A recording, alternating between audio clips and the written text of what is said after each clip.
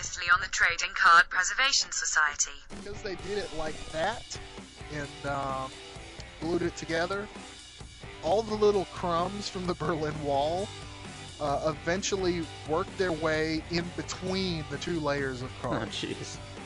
So, in my relic card, I see a little bit of dust, and then all the actual debris is kind of jammed up in the card, never to be seen again.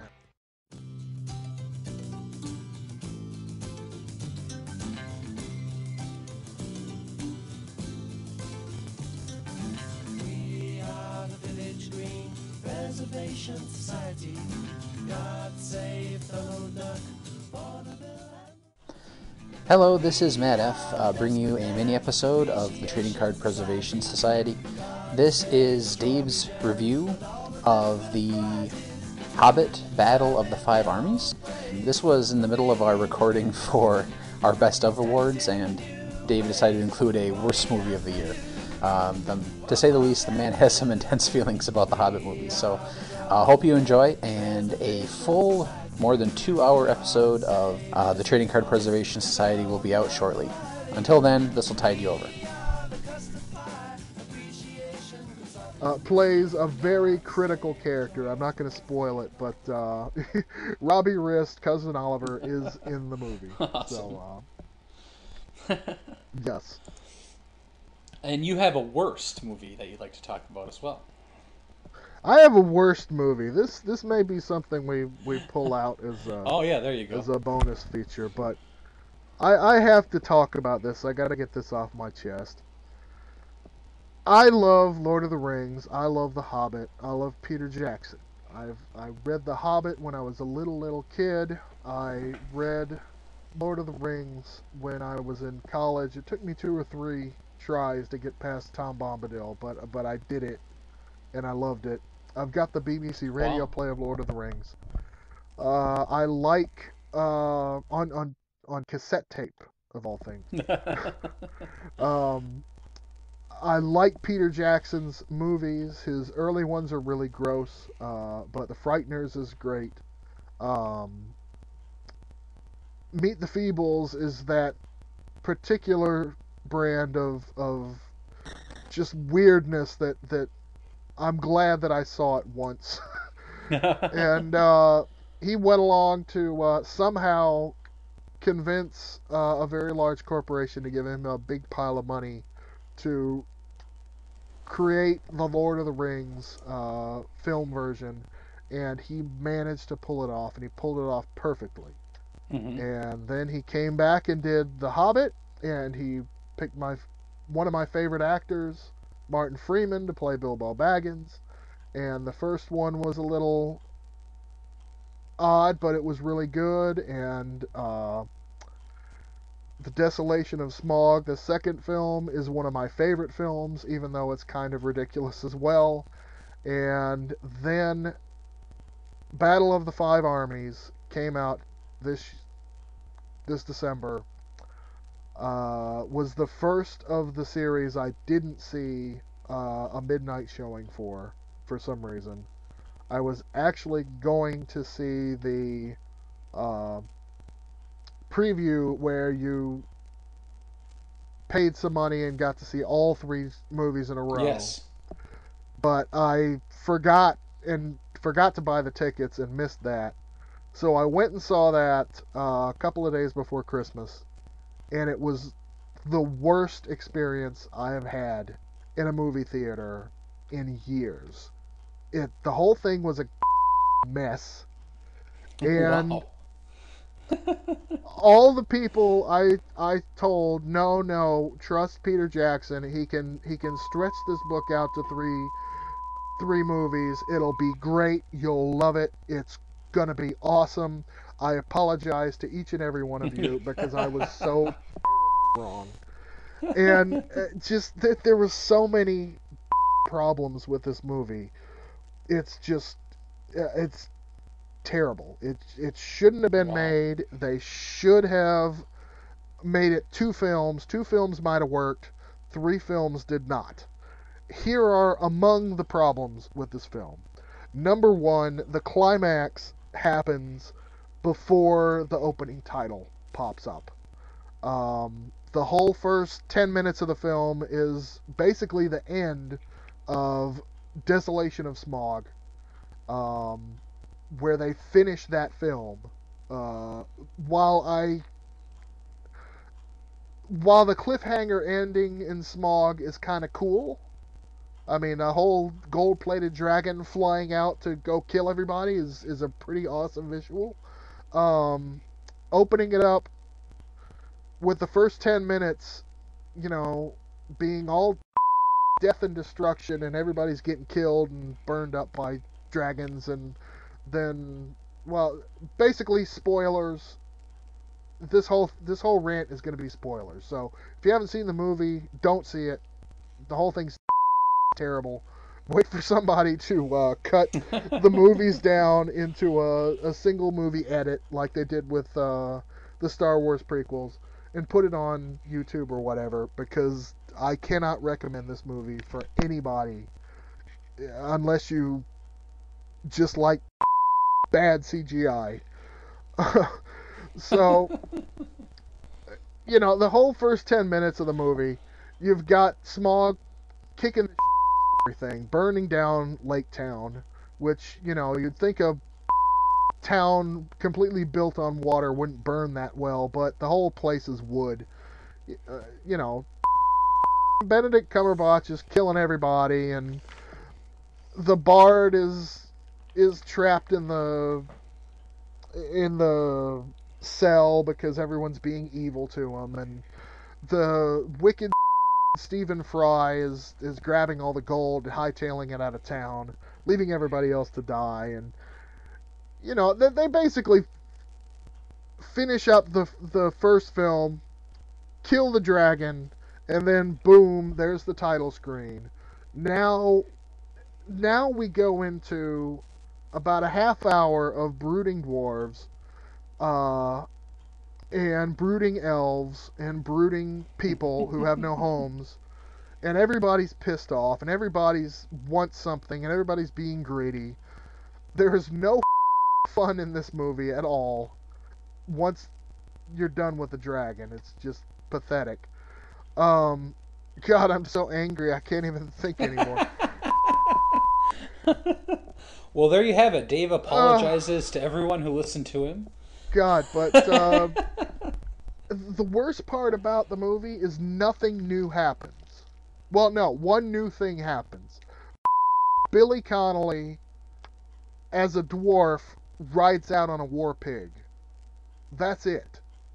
And that's kind of cool, but it's not Dane Ironfoot running out on a war pig, swinging his hammer around. It's pretty blatantly Billy Connolly with a goofy beard that has tusks somehow running out, which is cool. I love Billy Connolly, and the idea of Billy Connolly riding on a war pig kicking ass is kind of cool, but that is literally the only new thing in this film. All of the heroes, they have kind of like an Avengers for Middle-earth, show up to kick Sauron or whatever. Gandalf doesn't do anything. Elrond, does his typical elf kick out of every dwarf that you see, like he's in God mode, which he did in Lord of the Rings better. Saruman gets his out and starts blasting the out of everything, which he did in Lord of the Rings better. Galadriel does her, nuclear meltdown where she starts glowing and yells at everybody and scares them off, which she did that better in Lord of the Rings. So all of these main characters come in to kick ass, and all it is you remember them doing it better in the earlier films. There's nothing new about these cats at all. And then the whole crux of the story is, okay, they finally have the gold. Now Thorin gets his crazy dragon magic. Dragon sickness. And gets all greedy and is freaking out over the Arkenstone and all this kind of crap. And he's being a to everybody, and the other people are all being too because they've got their own gripes, and so now everybody's gonna fight each other over bull. And then they had one of these scenes, and this is supposed to be like a scene, like Gollum having his revelation, where he's talking to himself. It's going to be kind of one of those psychological, revealing psychological mindset or whatever that, just psychological bullshit, which was done very well in The Lord of the Rings. Here, basically, it's kind of like one of those drug films from high school where somebody takes LSD and the colors get all wavy and you got the camera swooping around everywhere. It's like, whoa, man. LSD as dragon sickness, and it's really cheesy. It doesn't work. And that's, the major emotional moment, where Thorin has realized, oh no, I'm being a dick. Maybe I shouldn't be a dick. Oh look, now the orcs come. So as soon as Thorin decides not to be a dick, all the fucking orcs come, and then you've got 45 goddamn minutes of just ridiculous CGI fighting, which is incomprehensible. You don't know what the is going on, and we've seen this shit before.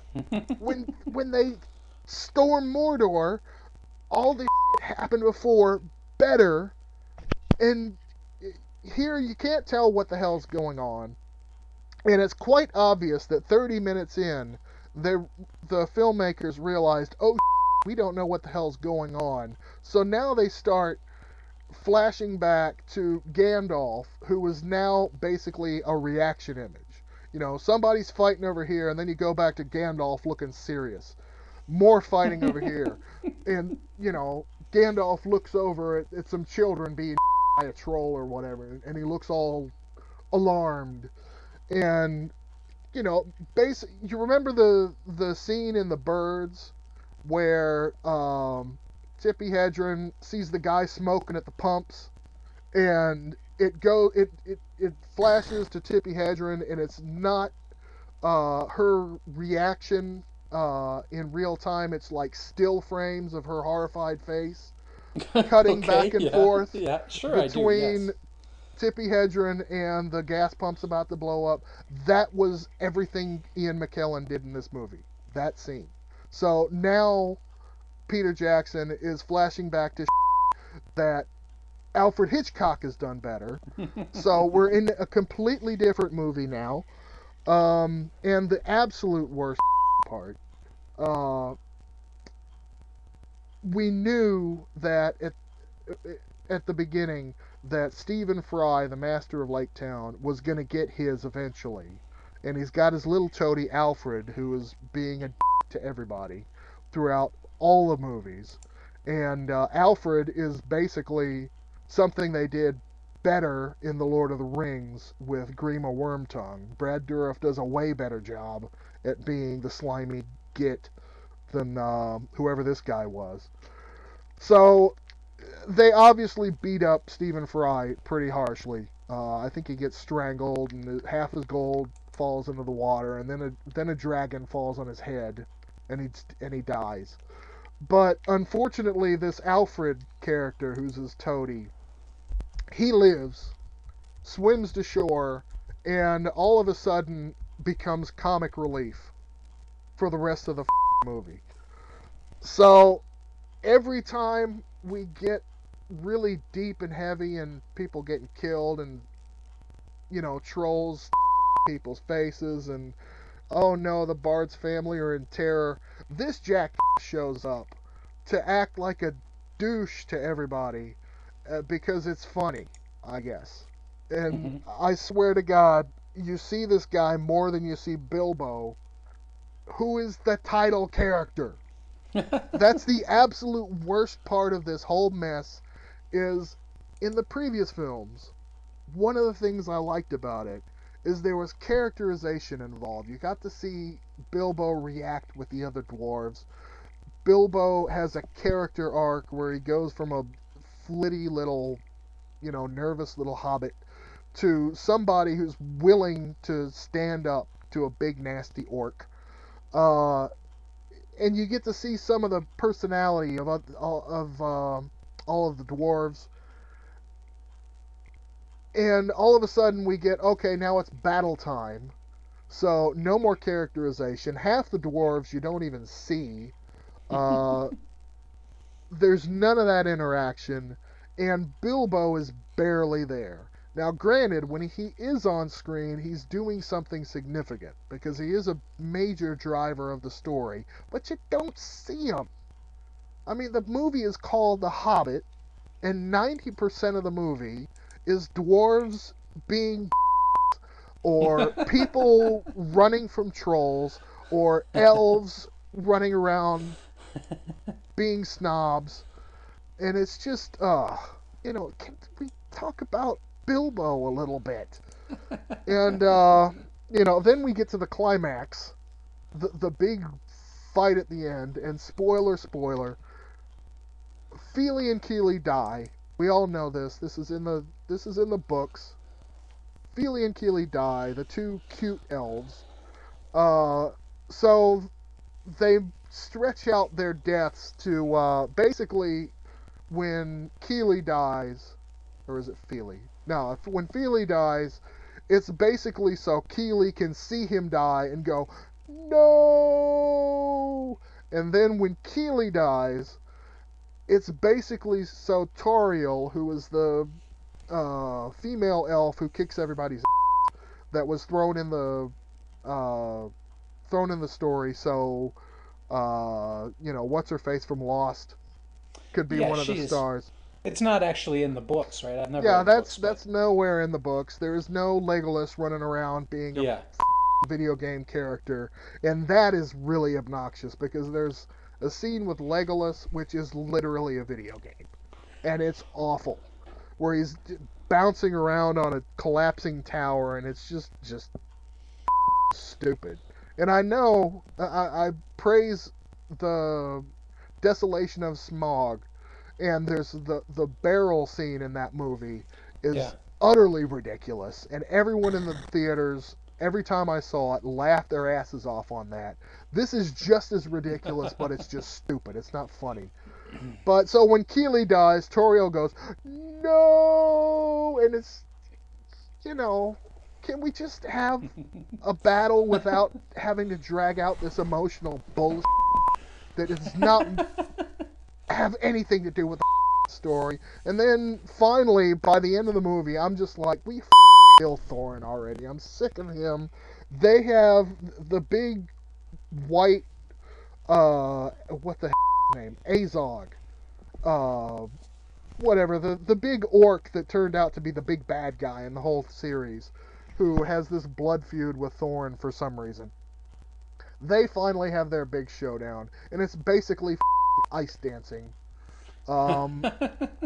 Which, I don't know, man. And then they drag that out. Thorin has to die at some point. And then, as soon as you see big goblin dude fall down under the ice, now they're gonna drag this out. And then they have the dumb scene where he's looking down on the ice and Azog's body floats by. And it's like, okay, blink your eyes, there's more coming. We know he didn't die like that, so let's just get it. And it's just, and then he dies, which is a situation for all the orcs to go, no! And it's just, quit with this emotional bullshit. Damn it, you didn't have to do it in the original ones. Don't do it here. And the enduring image. You know how you have an enduring image from a movie that just sticks in your mind? The enduring image for me for this movie is when all the orcs are huddled around Thorin's body. Oh no, the king is dead. Martin Freeman and Ian McKellen are just sitting on some stone steps looking really down and embarrassed, like, God, how did we f this up? And that's the image that is gonna remain with me with this dumb film. And even the ending of it, when he gets to go back home, finally, he goes through all this bullshit. He gets a little bit of gold. He has his adventures. He gets to go back home, and they have to put the bit in the from the book where Lobelia Sackville Baggins basically steals all his stuff. So you're ending the whole series on another downer, and I know it's in the book. It's kind of funny when he goes off on Lobelia, but the last film of this whole mess, I mean, unless they decide to do the Silmarillion or whatever, the last image is him finally getting home and then having to deal with this bull. So the whole movie is just a big downer. After the dragon gets killed, it's just like everything just is all up, and let's just get it over with and go home. And then maybe put in our DVDs of the extended version of Lord of the Rings and move the on. So I was gonna go see this movie tomorrow, so I shouldn't. So I mean, if you are as invested as I am, I mean, I'm staring at a picture of Martin Freeman holding Sting on my wall right now. It just disappointed me so terribly. But I mean, hey, you're going in with no expectations now, so you might actually enjoy it. And honestly, if I had gone to that big film festival where I just watched all three in a row, I might have enjoyed it because I would have gotten all that other stuff that I like in there with with Bilbo interacting with the dwarves and the interesting fight scenes and gold-plated dragons. I would have gotten all that, so maybe this would have tied all that up together. But by itself, that's what I say. The problem that I have is that I really haven't watched The Lord of the Rings since the original trilogy, since these new Hobbit movies have come out. But what I think is going to happen is that I'm going to rewatch Lord of the Rings and I'm going to be like, well, this doesn't make sense. This doesn't make sense. Because, like, the interactions between, let's say, Legolas and Gandalf, like, now that you've included Legolas into this battle, the ultimate battle of history, you know what I mean? Like, it's like, these characters should be interacting differently in the original trilogy, you know what I mean? I don't know. I always thought the Hobbit was a very simple story in the sense of, like, it wasn't the grandiose, that made the three movies. Like it's a simple story in that it's just an adventure. Yeah. It's not, we have to save the world. Right, exactly. That's what I'm trying to say. And so I've gotten the feeling like these movies, that they're all... I've only seen the first one. I got the second one for Christmas, so I haven't seen The Desolation of Smaug. That I love. I will watch that movie anytime. Yeah. This one, not so much. But there may not be as much conflict by going back and watching The Lord of the Rings with the whole Legolas thing, even though Legolas should not have been anywhere near this movie. Right. I think Orlando Bloom just basically pestered Peter Jackson until he let him in the movie. But I don't think Legolas... Don't you think Legolas and Gandalf interact at all, to be honest? Because they're... Oh, really? I think they're kind of off doing their elf things, and Gandalf is off, skulking around, what the hell's his name? Sauron, basically, his castle. So they're off doing different things. I think Peter Jackson was very worried that without Legolas, like, that piqued my interest in it. Like, Legolas is in this? This is going to be interesting. That's Legolas was in there to get people to come back and see Legolas, but I don't think he belonged in there. He was just kind of, and that's the biggest thing, is all the stuff that he changed in the first two movies kind of comes home to roost here. Yeah. Because it just all gets too ridiculous and too silly. But I will say Sylvester McCoy, Seventh Doctor, Radagast the Brown, is a badass mother. And he is jumped greatly in my estimation since this trilogy came out. Even though his signature move is to go cross-eyed and mutter to himself when he's doing his magic spells, but with the bird shit all over his face. But yeah, it's worth it just for Radagast, because he does have an amazing moment in this film. I will say that. But that moment has happened before as well. So again, there's just nothing new. It's just all rehashed old shit after the dragon bit. But you know, maybe I'm being harsh, because everybody else I've talked to has liked it, so I don't know. Maybe I'm just a gripe ass. Yeah. Yeah, we'll definitely have to make that a mini episode. Heavy on the bleeping. We'll bleep some stuff out. Yeah, bleep some mother... Peter Jackson, you ruined my life! So, yeah. Okay, so... hey, we got a bonus episode. Yeah, right. There you go.